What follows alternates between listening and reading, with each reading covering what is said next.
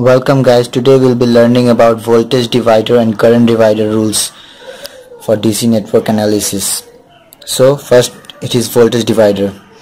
So voltage divider is used for calculating individual voltages in a branch where it is connected by two or more resistances. So let us see how we'll do that.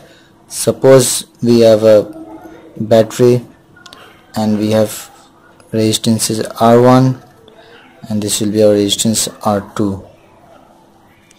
So this is supposed, let us take as E, this will positive terminal, this is negative terminal. This is our R1, this is our R2, positive negative, positive negative. This part it is V1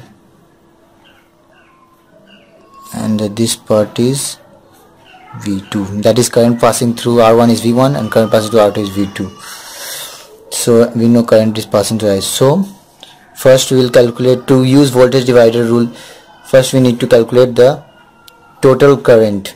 The total current will be total voltage upon total resistance, equivalent resistance. Here both the resistances are in series, so R1 plus R2, R1 plus R2, this is our total current.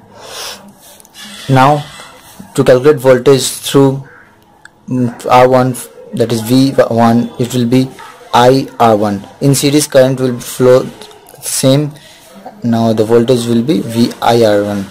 So it will be I, value of I is E upon R1 plus R2 times R1. So this is the voltage that will pass through R1. Now V2, this will be I1, I that R2, it will be E upon R1 plus R2 times R2. So to calculate voltage from any of the resistance, multiplied by total resistance upon that times R1 upon R1 plus R2, or the equivalent resistances. So this was our voltage divider rule. Now we'll see the current divider rule. So current divider rule works for resistances in parallel. So let me draw the circuit first. This will be something like this. So here it will be R1, here it will be R2.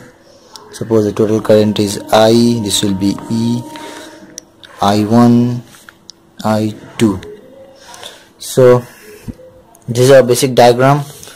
So to calculate, first we need to calculate the total current, that is total voltage upon equivalent resistance, that is R1 parallel R2.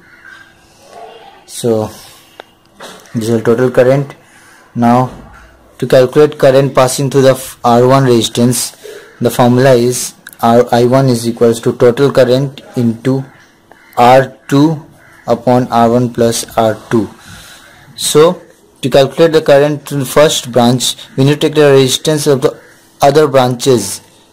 So this will be R2, R2 will come here, and sum of the all parallel resistances. Now for I2 it will be the same, just opposite, I R1 plus R1 plus R2. So this is our current divider rule and this was our voltage divider rule. So if you had any problems, comment below, and if you did like my video, hit the thumbs up button and subscribe to my channel for more videos. Thank you.